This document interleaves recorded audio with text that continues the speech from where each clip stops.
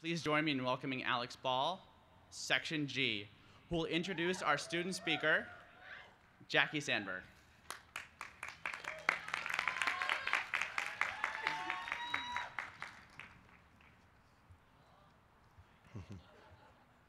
Good afternoon. My name is Alex Ball. I'm a proud member of Section G. And I have the pleasure of introducing our Class Day student speaker, Jacquie Sandberg. Jacquie was selected by our peers through a competition in which over 30 contestants presented their speeches to a panel of judges, including a representative from each section.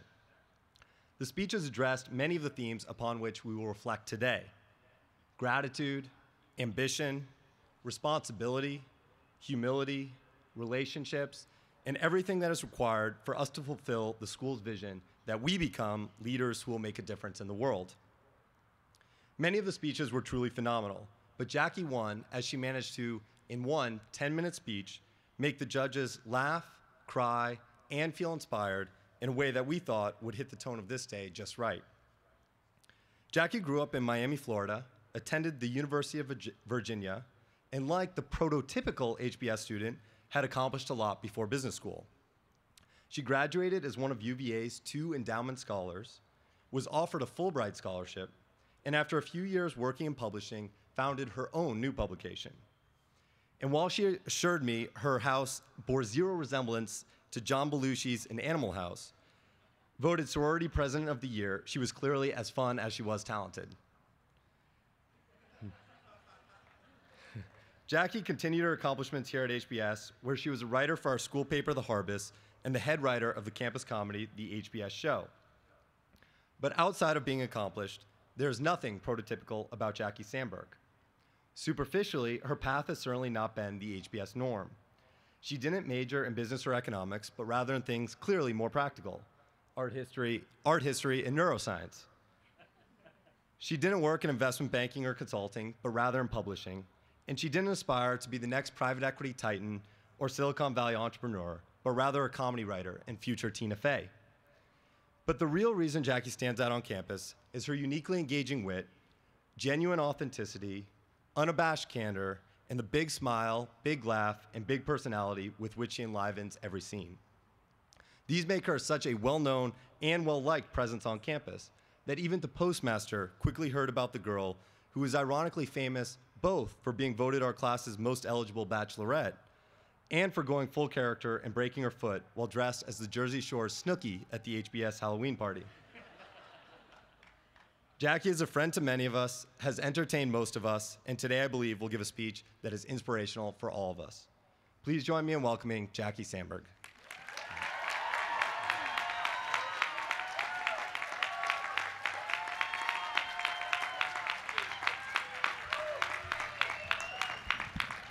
Hi. So thanks, Alex, for that really good-looking introduction. I brought my sexy voice for you. So hi, thanks for having me. It's an honor to be here. Just to clarify any confusion, no, I'm not HBS executive education student and Victoria's Secret runway model Tyra Banks. I get that a lot. I'm Jacquie Sandberg, Section C. C-section. And Sandberg, not related to famous HBS alum and current COO of Facebook, Sheryl Sandberg, at least not according to the restraining order. Thanks for having me anyway. We've come a long way over the past 2 years. I have a lot to be thankful for and a lot to be proud of. I think EC curriculum chair, or MBA curriculum chair, Youngmi Moon, encapsulated this well in an email students received in November of this year entitled "On Giving Thanks." Her marching orders to us were, I'm quoting here, "Don't let the weekend go by without using one of those magical phrases like, 'I'm so grateful you're in my life,' or 'I couldn't be doing this without you.' Find the person you need to say these things to and say them. Just say them." Got the hint? So here goes. "I'm so grateful you're in my life, Youngmi Moon. I couldn't be doing this without you, Young Me Moon. And we couldn't be doing this without the countless faculty and staff who have contributed to transforming the student body. I know the dining hall staff alone has truly transformed this student's body. Thanks for that. But of course, we'd be remiss not to thank the family and friends who have brought us here and supported us along our way. If we don't say it enough, please know that you are loved and appreciated today and every day. So on behalf of the class of 2011, thank you. And this day is as much yours as it is ours. Nice. No. Okay. Today is also a time to reflect on the expectations of us going forward as graduates of the Harvard Business School. Expectations that perhaps aren't as clear as they once might have been for us in the past. I'm sure for a lot of us, weirdo overachievers, growing up, there's a huge focus and expectation on grades and studies and GPAs and SAT scores. Then college rolled around and expectations got a little more complicated. I remember my parents dropped me off at UVA, my first year dorm, and as they were leaving, my dad, sitting right there, which doesn't make me nervous, hugged me tightly, and he said with all the gravitas a man who still listens to ABBA can muster, he said, "Jackie, do good." Hugging him back, I remember thinking, pretty sure he means do well. And before you know it, college is over, and we're working hard in the real world. And I'm working in New York when D. Leopold, the Dean of Admissions, calls my cell phone. She can be so needy. Seriously.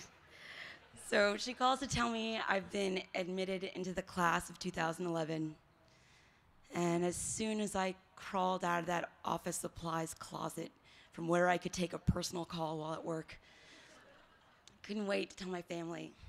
My mom cried, my dad cried, my little brother Dan in the background kept going ka-ching, ka-ching. And flash forward, and we're all here, new students, and we're starting at HBS. And every single person you have ever met has been informed by you that you're starting at HBS. And we're meeting new friends like Tom, Finn, Mr. Ting, Marky Ting. Deepak Malhotra made me put that joke in. He wrote the book Negotiation Genius. You are good at what you do, sir. Anyway, just kidding. I love puns. That was hilarious. So we're here, new students, and we're just excited to learn from these all-star professors like Francis Fry, Clayton Christensen, and Nitin Noria, just hoping that an alliterative name is not a prerequisite for success here. I was not going to change my name to Jacquie Sandberg. Just kidding, I would have. But what were the expectations of us as new students? What was achievement and success here? Together, we fumbled our way through learning what it means to be a student at the Harvard Business School. We learned to listen, dramatic pause. We learned to cooperate. We learned to focus on value creation and value addition rather than just value claiming. While here, we crystallized our concept of leadership. We became acclimated to applauding frequently. We learned how to throw costume so literal. We learned how to throw costume parties frequently. We learned how to be insincerely bashful about saying that we go to Harvard. The school in Boston, really Cambridge. Hate to drop the H-bomb.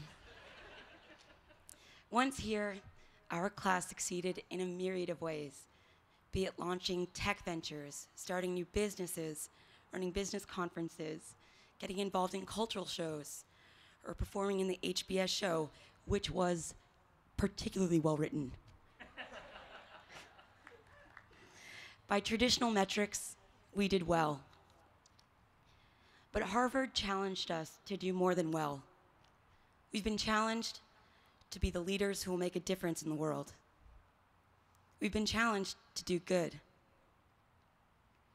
I think it's by spreading the good that we collectively meet this expectation for us to make a difference in the world. And there's some pretty painless ways we can start. We can try to do good by the people we care about, by letting them know that they're the people we care about, and by surrounding yourself with the right sorts of people, people who will enable and encourage both your success and your wellness. And we can try and do good by reorienting ourselves, by looking outward and avoiding individualistic and narrow-minded priorities.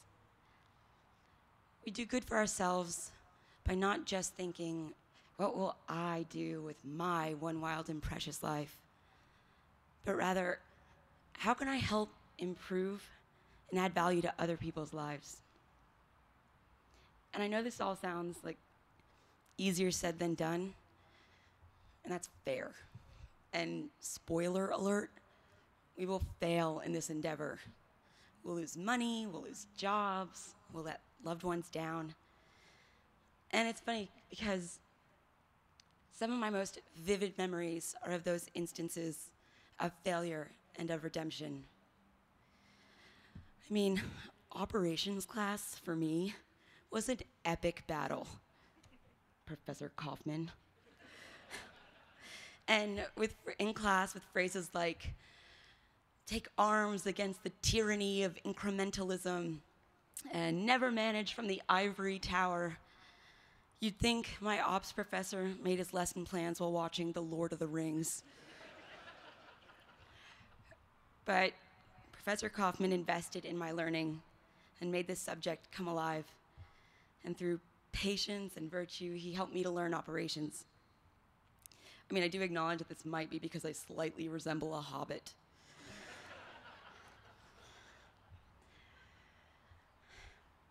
And more meaningfully and personally for me, and one of my more vivid failures, I failed my wonderful sister Louise. In 2008, when the doctors at Dana-Farber told us it was time to take her home to Miami, we took what would be our last plane ride together, sitting side by side. And she asked me to read to her, and I didn't do it. Instead, I was busy like writing in my journal my thoughts, and my observations, so I wouldn't forget a thing. And it was inconsiderate. It was an individualistic decision. It is my single greatest regret in life, and it will be an albatross I carry forever. And that's okay. We will do good, and sometimes we'll fall short. We'll all make mistakes, both professional and personal. But the point is to learn, to recalibrate and think, what kind of person, not just business person, do I want to be in this world? And no, I don't think it's presumptuous or prescriptive to give this much advice. I have wisdom, people. I'm in my 20s. Pretty sure I know all there is to know about life. I will say, though, that in my limited experience, it's really the good that matters more than the well. It's the good that you remember. So our task at this auspicious time is to figure out, how are you going to do good today? How will you do good for the rest of your life? As Dexter Gate and Harvard Yard reads, You've come here to grow in wisdom. And as we leave, Harvard will never be far. Indeed, you'll be tethered to the school, paying for that wisdom every month for the next 780 months I've counted. And should you miss the academics, just grab your closest romance novel.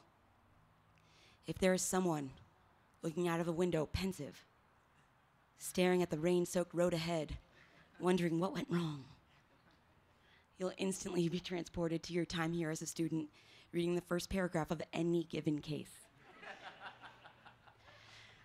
So, like that one, Stephen, huh? So in our final moments as students, amid the celebration and the rush to make doctor's appointments while still on Harvard's health insurance, let us remember, being a graduate of the Harvard Business School, you're expected to succeed, to fulfill a legacy of excellence. You're expected to do well. But perhaps Dad got it right, not about liking ABBA. You're expected to do well, but it is my hope that we all do good. So thank you and congratulations to the class of 2011. May we each do well and may we each do good.